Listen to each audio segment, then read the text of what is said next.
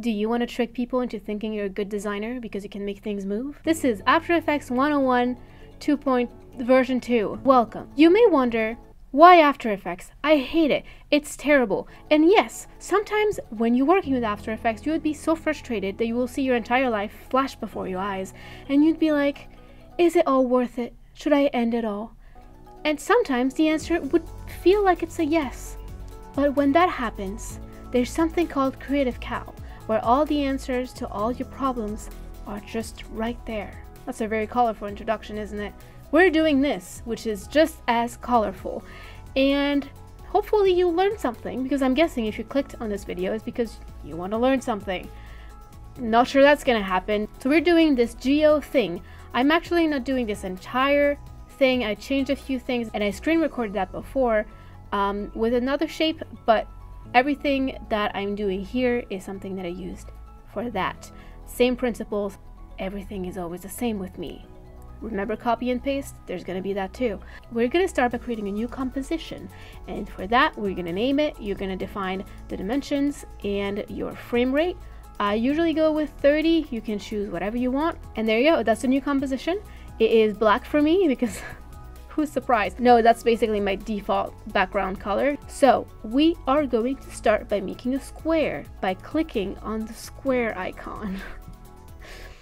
And we're going to move our anchor point first. To explain what an anchor point is, it's basically as if you had a shape. Let's say that's a shape. Why am I using objects to demonstrate? So we have an elastic band. She's using black objects on a black background. Good lord. That is going to be our anchor point. That is the anchor point. What happens if you rotate an object? If your anchor point is here, that means that good lord, your object is going to rotate around your anchor point. I'm going to create a circle now because I want them to all be following a circle, to be kind of geometrical. Why am I saying kind of? Because After Effects is not the most precise kind of software, so you have to deal with it.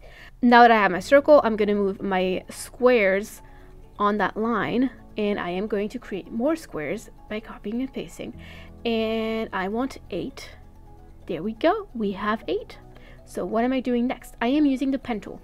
I am trying to create a shape that I like, so I'm doing that multiple times until I get to a point where I'm okay with it. And no, we're not worshiping the devil, even though this channel may very much look like it. We're not. It just happens to be a little star that has nothing special to it. Although I did do this a few years ago for a t-shirt. And as you can see from the beginning, it is not the one that I ended up with. Okay. Now we are going to add trim paths. What is a trim path? Trim paths is a way to fill your path progressively with keyframes. That means that if you use the end, you have a start and you have an end. The end at 0% is going to be your shape entirely empty. And as you set it to 100%, it's going to be your shape entirely full.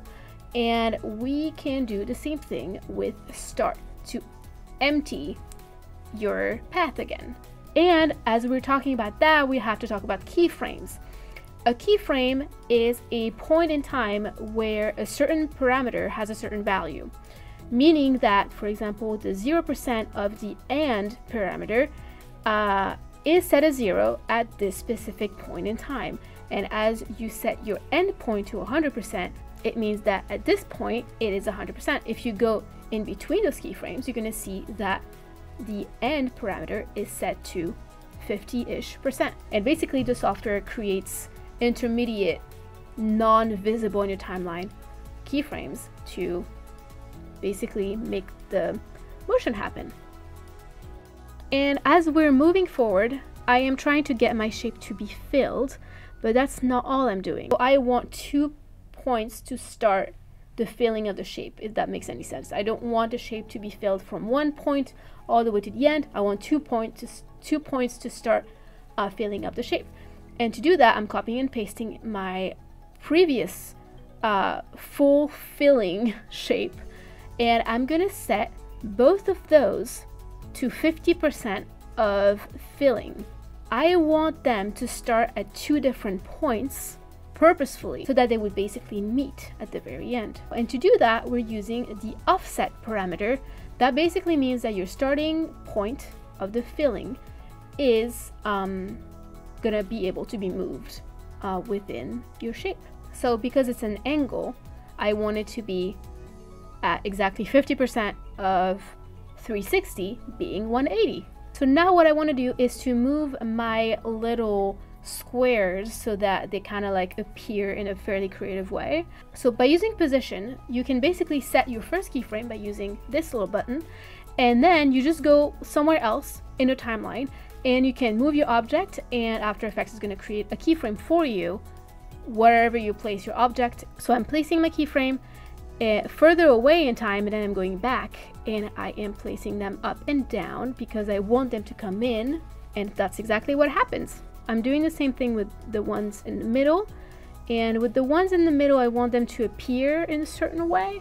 I want them to scale up, so I'm doing the same thing by setting keyframes, and I also want them to have an opacity that comes from 0 to 100% while they're scaling up.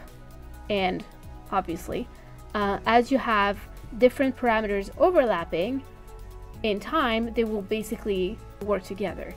And we are now editing the speed graph. The speed graph is basically a visual representation of speed, and as it goes up or down, that means that speed is increasing. So at the peak of your little curve is basically the peak of speed. The speed is increasing and then decreasing.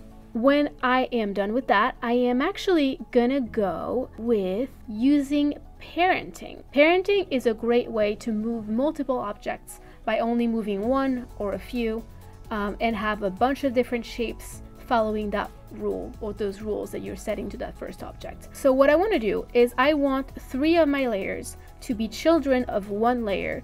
And to do that, I'm selecting my 3 layers and I'm using that little swirly icon and I'm dragging it, not just clicking, dragging it all the way to the layer that I want to set as the parent. So what I want to do with the parent is basically set a rotation. So I'm making sure that my anchor point is at the middle so that I can basically use rotation to have them all rotate by applying that to the parent.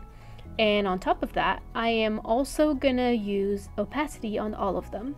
So if you want to add multiple keyframes to multiple layers for the same parameter, you can select them all. You can hit the shortcut for the one that you want to edit. In the case of opacity, the shortcut is T. You can click on the one that's on one of the layers you selected and it's going to apply it to all of them. What am I doing next? I am checking and rechecking and rewatching again to make sure everything works. I am setting my speed for the billionth time because that's pretty much what After Effects is, just changing the speed all the time. And that's it. You can see my final result being very different from my initial one. I did that, I made a few changes, a lot of changes, and yeah, the new one is much better. I'm actually using the exact same parameters, so, and the same techniques for everything. That's After Effects. That was not frustrating because experience. And you know what? If you don't like it, you don't have to be a motion designer. You can do whatever you want. You can be just designer. And now is the time where I offer my end screens to you. Choice of words, my God. End screens right there. In the meantime, I can ask you, I don't know, what's your favorite color? Who are you? Where are we going in life? These are the questions little Sebastian never had to answer because he was a horse.